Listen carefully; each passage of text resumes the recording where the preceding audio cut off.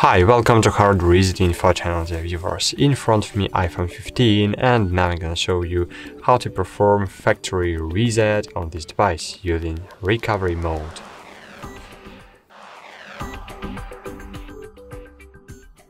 To do it, you need to have a Windows or macOS device. If you have macOS, you don't need to install anything.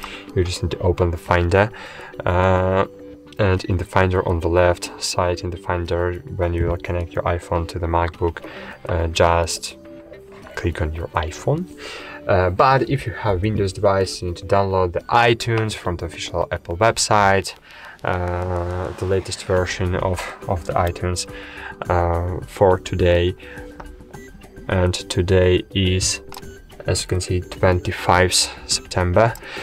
So for today, the latest version of iTunes was performed in 7 September 2022. But when you will download it, it will ask for updating after a while. So you will need to update iTunes, reboot your device, reboot your computer, and cool.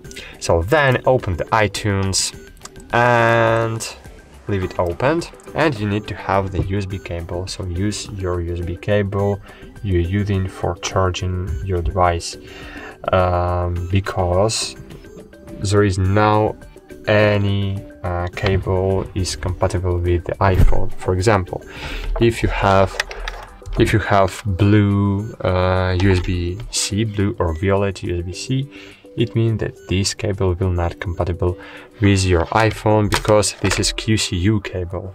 But iPhone you use only power delivery certificate, not the QCU. Okay.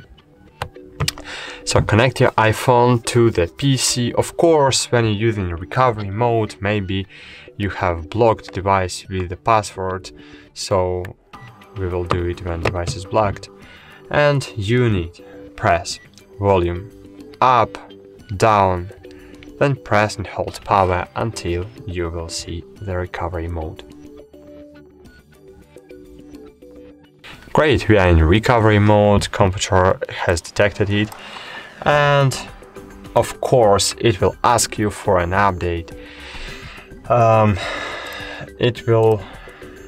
It will ask you every time you will try to factory reset using the iTunes. Even if you have the latest version of the iPhone, it will ask you to update.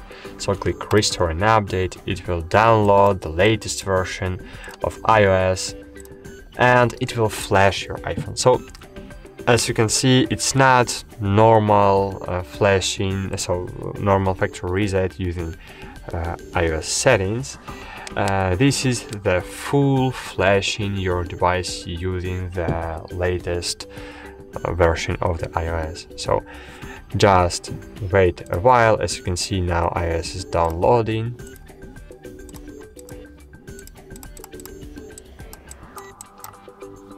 My iTunes application is freezing.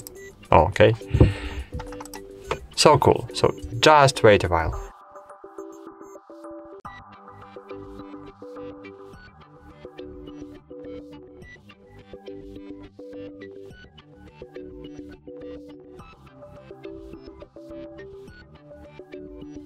That's it. Thanks for watching. Like this video, subscribe to our channel, and bye. See you.